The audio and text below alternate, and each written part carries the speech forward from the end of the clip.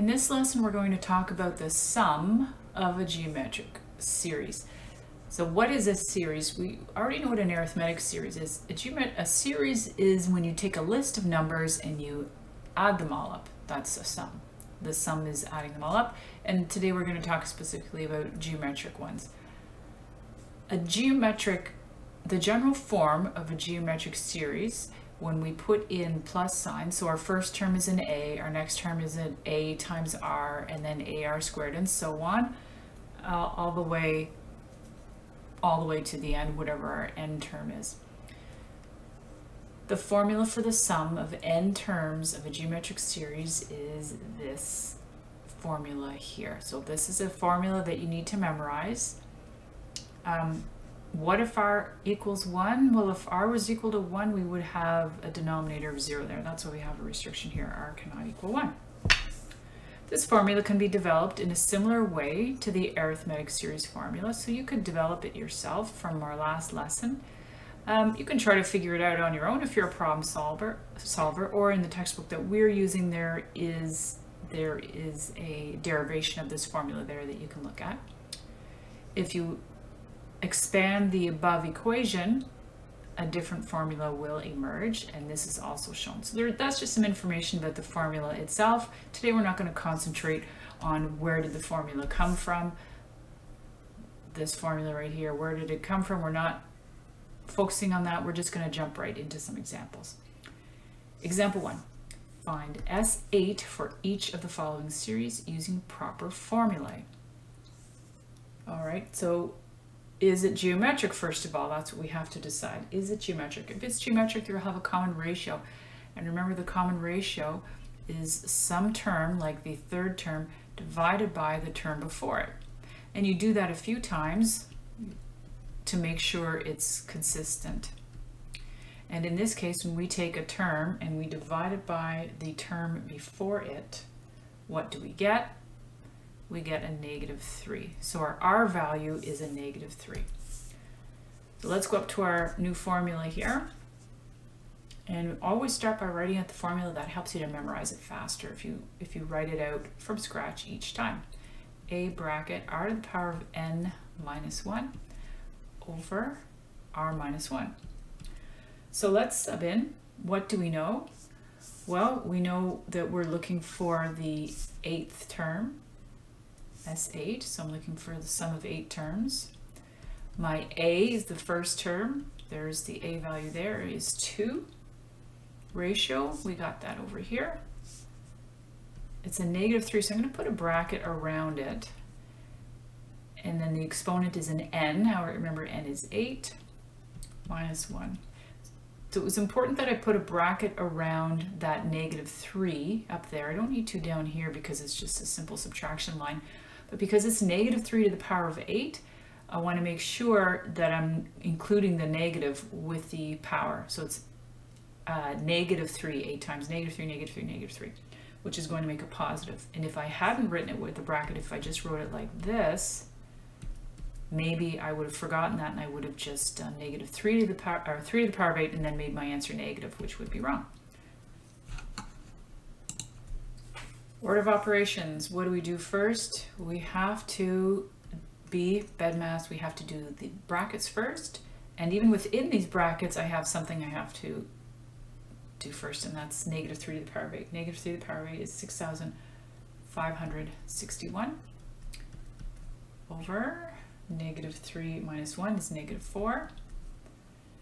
So now completing the numerator and the denominator, we can do all this in one step, I think. -3,280. So that is the sum of the first 8 terms of this series. So it's called a series because instead of a comma in between each term, instead of a comma being there, we just have a plus or a minus sign. So we added up all the terms and we ended up with a -3,280. How about B? Again, we're looking for S8, so we'll start with the formula. The more often you write out the formula, the faster you will memorize it. R to the power of n minus 1 over R minus 1. N this time is still 8. We're looking for the sum of 8 terms. Our A is the first term, which is 200. What's our common ratio? What's our common ratio? So take any term, say term 3 is 50, divide it by the one before it, 100. And try it again. That should equal another pair, and it should equal every pair, and it is 1/2. So 1/2, again, I'm going to put a bracket around 1/2. My power is an 8 minus 1 over r minus 1. So why am I putting a bracket around the 1/2? It's positive, and in the previous example I told you I put the bracket here because of the negative. I didn't want to mess up my signs there. If I wrote 1/2 to the power of 8, technically that's saying 1 times 1 times 1 times 8 of them times 1 over a single 2. Because the 1, the way I've written it here, the 8 is only touching the 1. So technically that's still 1/2. But by putting a bracket around it, then the whole thing is, sorry, 8. The whole thing technically should be written out 8 times 1/2, 1/2, 8 times, and so on. So that's why we need the bracket there. Okay, back to our question. 200. 1/2 to the power of 8. So if you're using the fraction button on your calculator, you can, but we already know that 1 to the power of 8 is 1. 2 to the power of 8, you can do that on your calculator. 2 to the power of 8 is 256 minus 1. All over 1/2 minus 1 is negative 1/2. So now we're going to keep working with fractions. We have to, because there's no decimals in the question. We have to work with fractions. With the fraction button on your calculator, you can put this whole piece in right here in the brackets, 1 over 256 minus 1. And then you can multiply that by 200, and your calculator should keep it all in fraction form for you. And the fraction button on your calculator, remember, it's like this, A, B, C, usually. That's your fraction button. And if you don't know how to use it, you should look it up on YouTube. Type in the type of calculator you have and say, how do I use my fraction button? It's one of my favorite buttons on my calculator. There are lots of buttons we have to use, like the sine button or the cosine button or the exponent button. You don't have to use the fraction button. So I really like it. It makes my life easier, as does my memory button. I use that a lot too. And again, that's another thing that you would have to look up for your specific calculator, how to use it. Okay, back on track here. So our numerator is now, well, we put all of this together. Well, I was going to skip some steps, but I won't. Just in case it's the first time using the fraction button on your calculator, let's put all the steps in here. So we're getting negative 255, and you don't really need your calculator because 1 is just 256 over 256. So we're just doing a little subtraction here. 256. And we're going to divide all that by 1/2, but instead of doing divided by 1/2, I'm going to write it like this, divided by negative 1/2 over here. Next line. So we multiply what we have by 200. And your calculator might show this to you as a mixed number, so you're going to have to hit your shift fraction button there to get it as an improper fraction, because they're a little easier to work with when we're doing calculations. Negative 6,375 over 32. Now instead of dividing by 1/2, I'm going to invert and multiply by negative 2 over 1. Now I'm running out of space. I'm just going to press pause here and erase some of this work that I have in the middle here. I'm going to erase all that. So up we go here, and we're going to have our answer here. The sum of 8 terms is equal to 6,375 over 16. Because these, switch colors here, these just cancel out. I divide this by 2, I get a 16, divide this by 2, it's a 1, and the 2 negatives make positive. All right, next question. Example 2, find the sum of this series and round to the nearest tenth. This question says round to the nearest tenth because what we'll find here is most of our calculators aren't going to be able to handle all the decimals, that the number of decimal places, or sorry, the number of fraction spots we would need. All right, let's start with our formula. S subscript n equals a times r to the power of n minus 1 over r minus 1.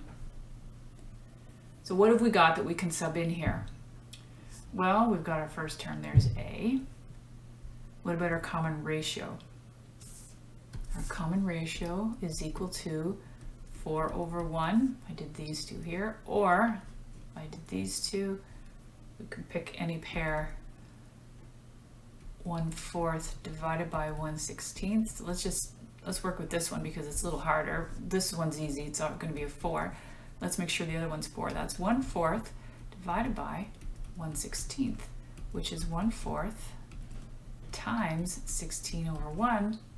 So 1 there. That's 16 over 4, which is of course 4. So our common ratio is a 4. So we can sub that in, and we can sub our a value in, but we don't have n.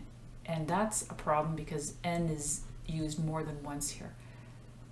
A is 1/16, r is 4, and I don't know. So I can simplify a little bit, but I end up with 1/16 4 to the power of n minus 1 over 3, and that's where I'm stuck. I need n. I have too many unknowns here, so I'm going to have to find n. How can I find n? How can I determine how many terms are in this list here? And we've done questions similar to this. Well, I'm going to use another formula. I'm going to use my geometric general term formula. Let's see if that helps. Remember what T at n stands for? That means it's a general term or it's the final term. So 1/16 is term 1, 1/4 is term 2, 1 is term 3, 4 is term 4. So this last one here is term n. I don't know which one it is. So the last one goes in here. 65,536 equals a is 1/16. Gonna make some room here. R is 4. And then n minus 1. So now I have one unknown, but it's n. So now I'm going to be able to figure out what n is. First step is to divide both sides by 1/16. To cancel those out. Divide by 1/16. Again, a good time to use your fraction button on your calculator. We're getting 1,048,576 equals 4 to the power of n minus 1. Now what we have to do is make our bases match. I need to write this number with a base of 4. So this is 4 to the power of what? So you're going to have to do some trial and error on your calculator. 4 to the power of 5, 4 to the power of 6. So keep going. Press pause until you come up with a number there. So you got 4 to the power of 11 equals 4 to the power of n minus 1. Now that our bases match, we can ignore them because n minus 1 must equal 11. These two have to equal each other. So I'm just going to look at that little equation. 11 has to equal n minus 1. Add 1 to both sides. And 12 is n. Now I can go over here and put in a 12 for my n values. I'm looking for the sum of 12 terms. That's going to be 1/16 times, okay, we get another big number here, 4,194,303. Whoops, wow, hopefully you guys saw what I did here. I wrote 11 here. This should be, let me change my color way back. I hate it when I do this. I don't really want to record the whole video over again, so 4 to the power of 10. So 10 equals n minus 1, 11 equals n, 11, 11, 11. That's why we have this number here. Okay, sorry about that. Divided by 3. And once you try to put this into your calculator, you will see most calculators, they can't show or they can't display the really large fraction here, which if you're trying to put this whole section into your calculator, most of our calculators won't do that. And that would be why the question said round to the nearest tenth. So we're going to round to the nearest tenth here, and we get 87,381 nearest tenth, so 0.3, I guess. Yes. So that is the sum of the series for example 2. And that's the end of our lesson on the sum of a geometric series.